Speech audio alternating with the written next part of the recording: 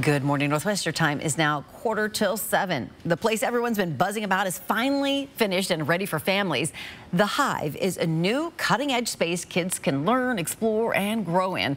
Esther Bauer is live there this morning showing us what's inside before they have that big grand opening.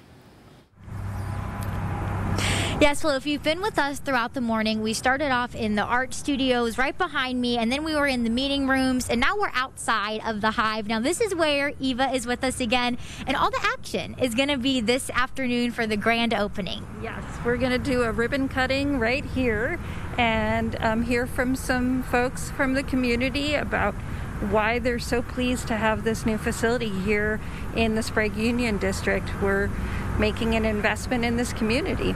Yeah, and why does it make you feel so good to have this vast resource? There's so much stuff people can do, to have that here and to have this kind of community ground for people to come. It's just a really exciting thing to add to Spokane, and we have great ample parking here.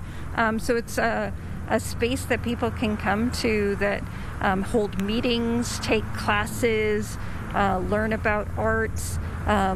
We partner with Spokane Public Schools. They have trainings here. Their virtual learning offices are here.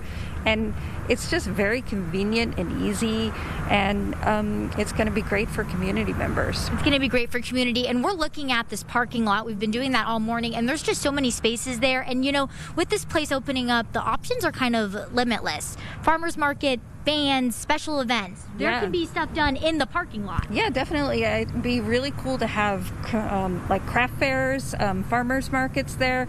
We have this entryway here where we can, open up this garage door to the building and hold an event, and it should be really fun. Going to be super fun, and if you want something fun to do today from 12 to 2 is the grand opening of the Hive. Reporting live from there, Esther Bauer for News Now.